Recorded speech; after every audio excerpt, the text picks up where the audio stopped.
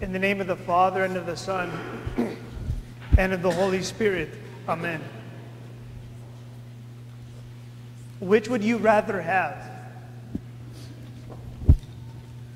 Physical health or spiritual health? Which would you rather have?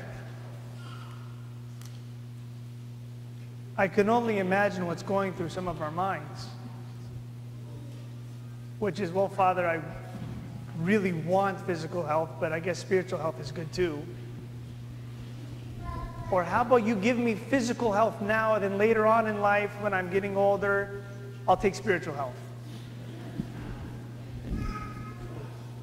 But it's a question that we must contemplate. Because in today's gospel reading, there was a man who did not have physical health.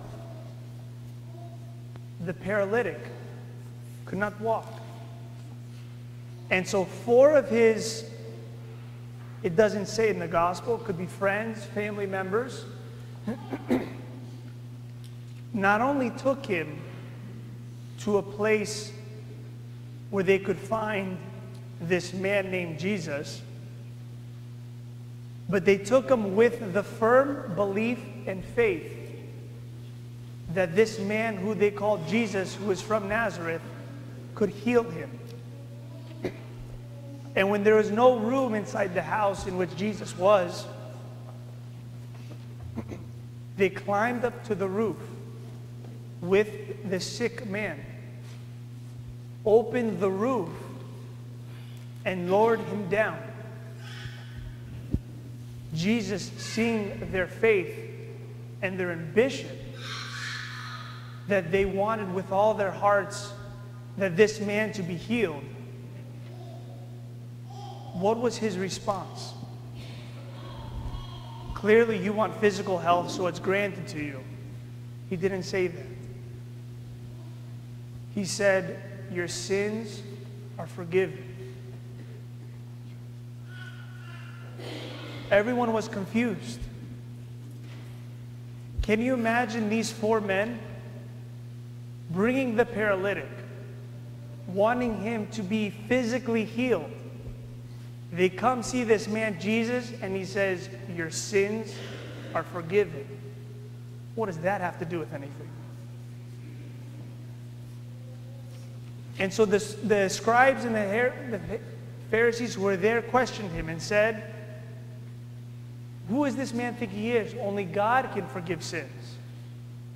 And Christ does this to make everyone realize, number one, that he is God. That this is the Son of God who has the power and the authority to forgive sins. But to also make us realize that if we truly want physical health, we must also strive for spiritual health. And he even goes far as to say, well, which is easier? Your sins are forgiven, or rise, take up your pallet and walk. And he goes on to say,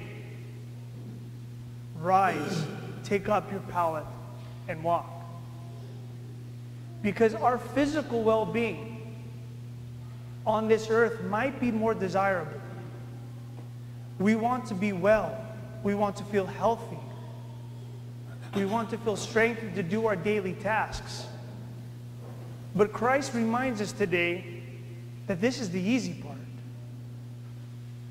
That to have physical health is something much more easy, and something much more difficult is that to have spiritual health.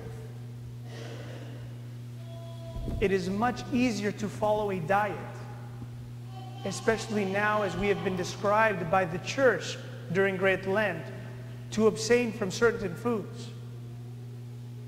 It is much more easy to eat certain foods than it is to approach our enemy and to say, I'm sorry.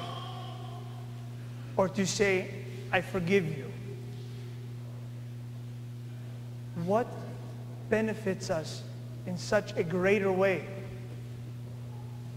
than we can strive to increase our health, not just physically by our diet and exercise, but spiritually through the relations that we have with one another, to say that I forgive the sins and those who have trespassed against me,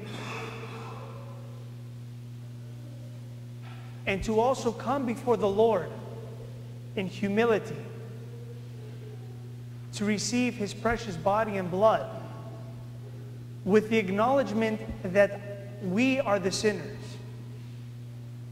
that we are the greatest of sinners, that we come forth knowing that Christ can not only cure us of our physical ailments, but more importantly, our spiritual ones.